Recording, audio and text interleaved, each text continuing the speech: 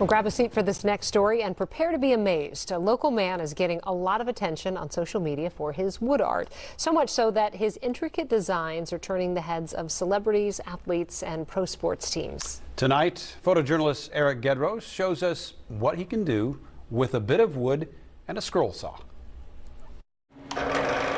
My name is Luis Jaime, and my business is That's Badass Wood Art. I make custom scroll saw pieces, and then I cut out pieces on my scroll saw individually to assemble glorified puzzles. I got into this because in high school I took wood shop and I fell in love with this, working with my hands, and it's primarily woodworking. And after years of working retail, I got tired of it. I wanted to stay home with my kids and my wife, and I found out what a scroll saw was.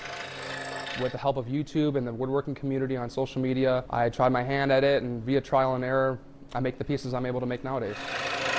I had friends and family reach out to have custom orders being placed, and then I used that as my avenue to explore other options, sports pieces, movie posters turned into wood, and then one thing led to another. I make some action shots from Vikings games, I get the attention of photographers from the Vikings, and just kept the ball rolling.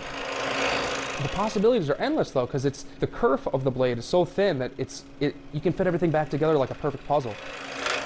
Each piece takes me approximately anywhere from 1 to 3 hours.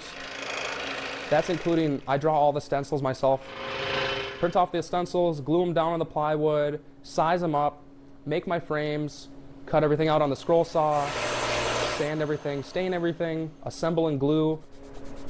The average I'd say is about an hour and a half to 2 hours. The Vikings are my favorite sports team, so that's what I try to lean towards, and I end up making as many pieces every season as I can of various players, and the purple and gold never gets tired of staying in that. It was when the Vikings played in England, he had that tea time celebration. I was like, oh, that'd be a really cool piece, something different.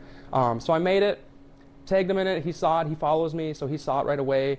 We worked out a way to deliver it in person. I made a piece, it's a Polly Walnuts piece from The Sopranos, and I sent it to a guy out in California, and he shared it on his Instagram page. Come to find out, he's like a celebrity chiropractor, so one of his followers sees it, just so happens to be Mr. Stamos, and then as a surprise birthday gift, came up with the idea, and we made that custom piece for John. So the coolest thing is just knowing that people get to feel it in hand and see like, oh wow, this was handmade, this wasn't made in a factory, or this wasn't mass produced, this is, every piece is individually made and stained by me, boxed up, shipped out by me. I'd be lying if I didn't.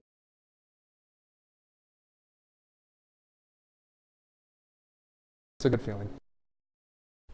Those are amazing. I know. I could have watched about 5 more minutes of that. I know, right?